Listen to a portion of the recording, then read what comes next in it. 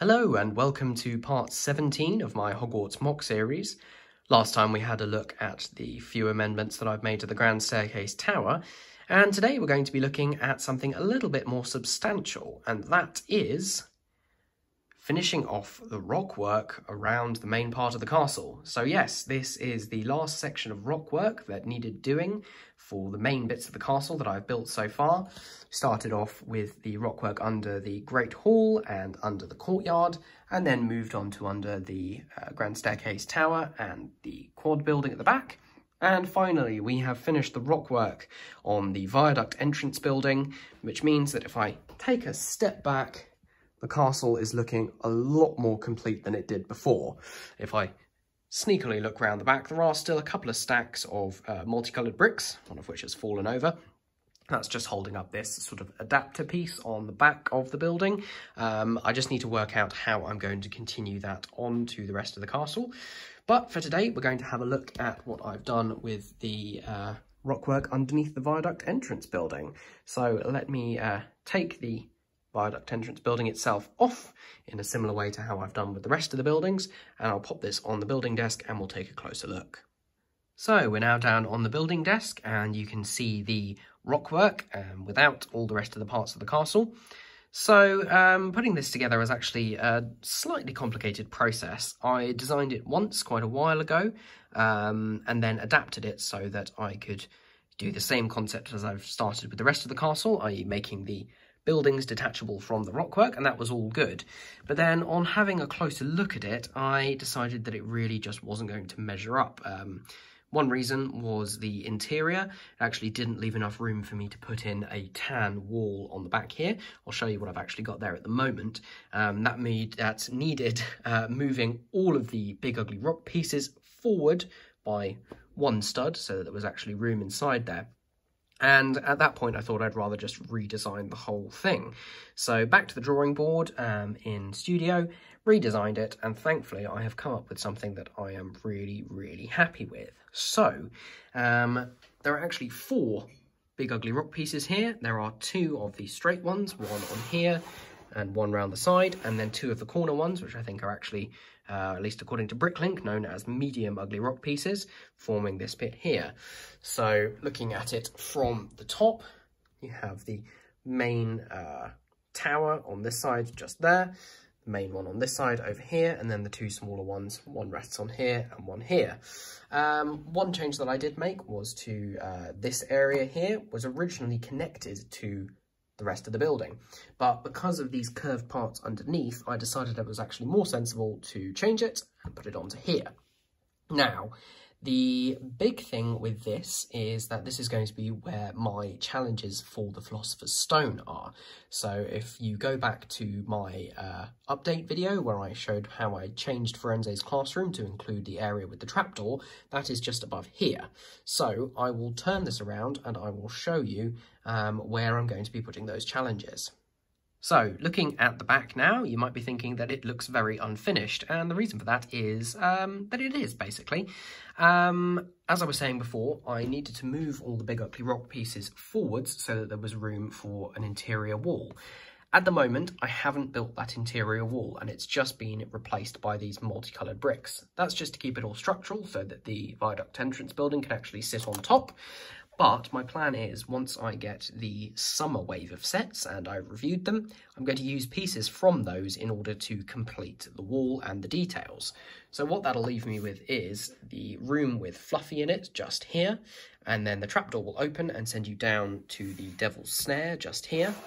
And then you'll come through to the room with the flying keys, just here. I haven't yet decided if I'm going to use the space underneath here, because it is hollow back through there and I might be able to use it, so that's up in the air at the moment. If not, I can just use a straight wall across there, and once you pass through the flying keys you will get to the chessboard. Now, I don't know if I'm going to get the chessboard set straight away, so I may just do my own mock-up here, and then if I get it later, I might be able to include a few pieces. Obviously not going to get a full chessboard in there.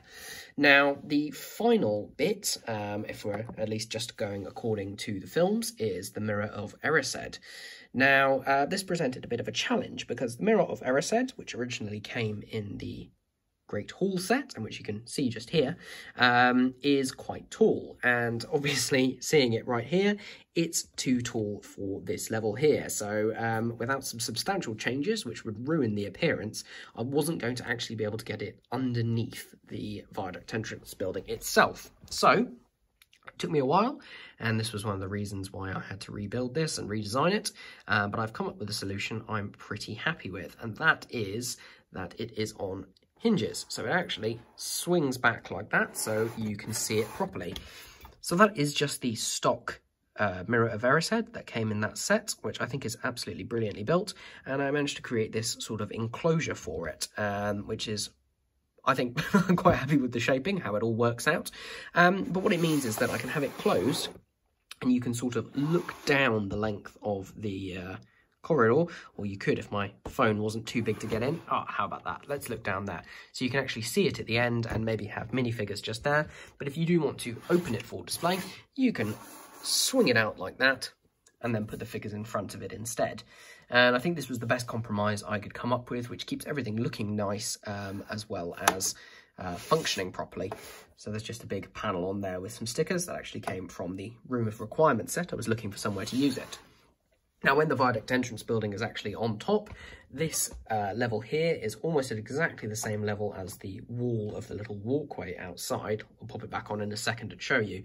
So it does look slightly strange, but you can't actually see the mirror of Erised at all, which is perfect and exactly what I wanted. So that is basically what I have done so far for this. I'm really looking forward to getting those summer sets so I can create some more interior details, and then working on the challenges.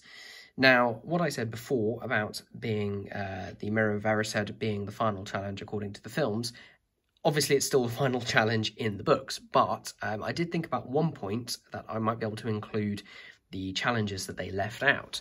Now, there are 5 challenges: Fluffy, Devil's Snare, Winged Keys, Chess, Mirror of Erised.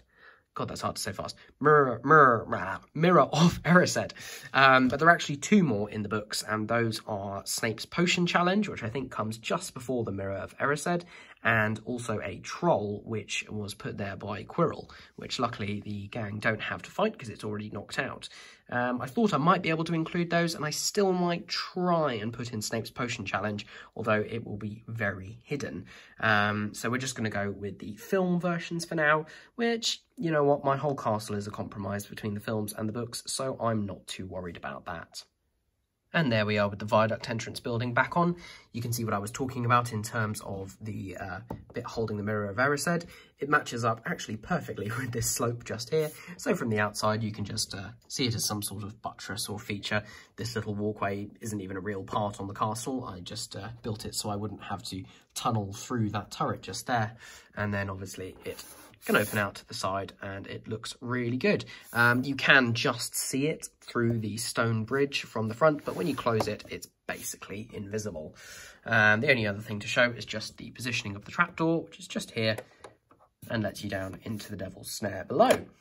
So that is the viaduct entrance building Rockwork, which I'm really happy to finally get completed, and it means that the castle as a whole is looking really good and really complete from the front. Obviously, this is still only the beginning, and there is a lot more of the castle to build.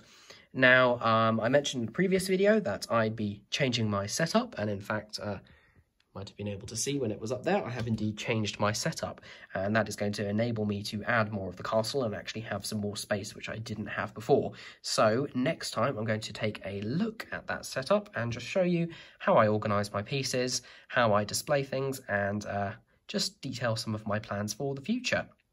So thank you for watching. If you've enjoyed this video, then please give it a like down below and subscribe to my channel if you want to see more of these videos. Obviously, it's great to see your comments all the time, and I really look forward to hearing what you guys think about this. So, have a great time, and I will see you in the next one. Thanks.